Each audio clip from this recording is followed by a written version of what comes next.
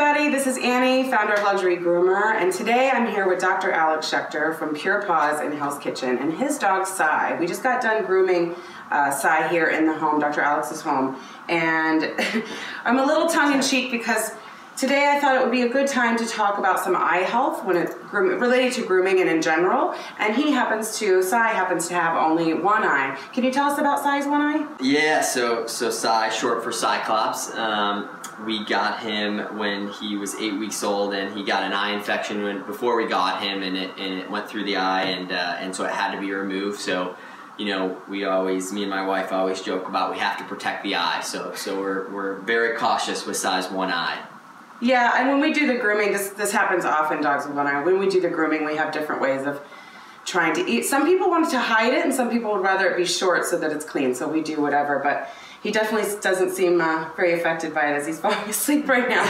So there's a couple of commonly asked questions that I thought we could address today when it comes to eye stuff. The biggest one and the first one I thought we could cover is tear staining. And so first of all, let's find out what it is and why it happens. Yeah, so tear staining is basically when you have an excess amount of tears that basically get onto the fur, and what it causes that fur to change color to brown. And so you may see when you look at a dog little brown staining on the insides of both of his or her eyes. Similar to saliva staining or lick staining when you see it on their paws. Same thing happens with any type of wet material, so licking or tears on the surface of fur. Yeah, so as a groomer, I'm constantly asked what we can do about that. So there's two issues to address. There's the color of it that people don't like. And then sometimes if it's constantly wet so much, there's some skin irritation underneath and there's a smell, an unpleasant smell. So first and foremost, I tell people to just stay on top of it at home every day. It needs to be cleaned at home. And there's a few different products out there that work. We've talked about this before. There's products out there that go on the food, and there's products that go on the staining itself. I tend to recommend the ones that go on the staining itself, the ones on the food. You know, anything you're ingesting into the body, a lot of them are minor antibiotics. Some of them may have some ingredients in them.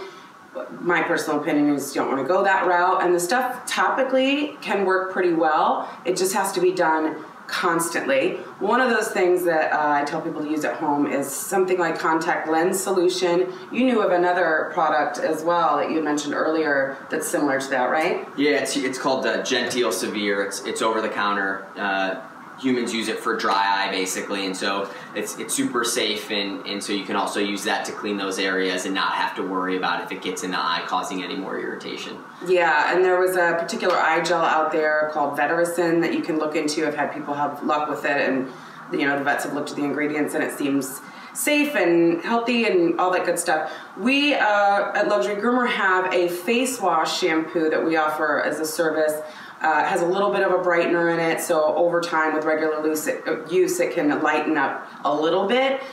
Not a miracle worker. It has to be done at home every day. That's just maintenance level that it takes to really see an improvement, but that kind of thing also helps. It's formulated to soothe the skin underneath. If they're staying wet that much and they're actually irritated underneath, that's part of the issue you definitely want to take care of, because it becomes not an aesthetic issue but a medical issue. So the next thing that I want to talk about is tearless shampoos. So a lot of people don't necessarily know what that means. The word's sort of thrown around quite a bit. When we're grooming, no matter what the shampoo is, we try to keep it out of the eyes, just because it's just better to do that. But we do that, you know, if you feel like they've gotten shampoo in the eyes, we'll rinse it out, and we also use a saline flush if we feel like we didn't get it all out or we just want to be safe. But can you explain kind of what tearless shampoo is, what it means? Yeah, it's more of just it's more of like a marketing ploy to say, hey, a less irritating or somewhat safe shampoo, where if it gets in the eye, it's not going to cause a large amount of irritation. Similar if you're in the shower and you get some shampoo in your eye, that kind of burning sensation, versus tearless shampoo or baby shampoo, it's supposed to not cause that irritation. But in any type of situation, anything in the eye that's not supposed to be there is going to cause some degree of irritation. So that's why it's really important, if anything gets in, or if you go, you know, to any groomer, that they have the capabilities to flush out the eyes after, in case any shampoo gets in. Yeah, one of the signs we look for is if they start just kind of doing a subtle wink or something like that, which could be nothing, but as soon as we see it, we'll just in case flush it out, because we don't want something, they can't talk to us, so that we don't want something sitting in there and then it's too late, it's been there a couple hours before mom or dad sees it, and that kind of thing.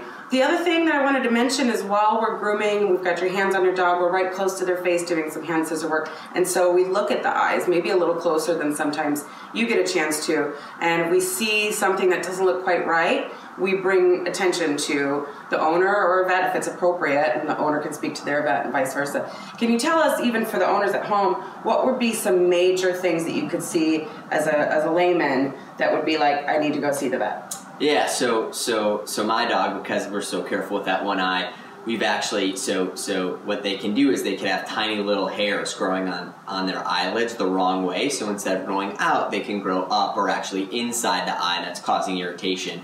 And what you can do is you can kind of pluck them out if needed to help with that eye, to help with that irritation. So what you can do is, if you can take a look and you can even just see and make sure that all the eyelashes are growing the way they should, or even is there any, for a lot of these smush face dogs, French bulldogs, or if they have skin folds, then make sure that those folds aren't pressing up against the eye, or that there's not fur pressing in that eye, because that's going to cause some irritation, and sometimes that needs to be addressed medically.